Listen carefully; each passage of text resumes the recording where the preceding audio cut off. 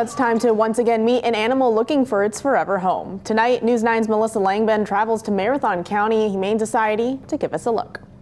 We are here with Ashley, and she has a very special kitty to show us today. Yeah, so this guy's Trophy. He's about 6 years old. He's kind of checking out everybody else back there.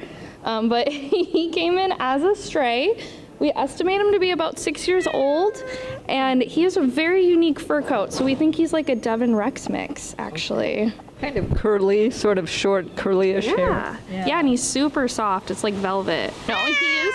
Yeah. He's very scared, but he's actually been really good. He's just chilling, looking around. He's been such a good boy since he got here. What is his fee?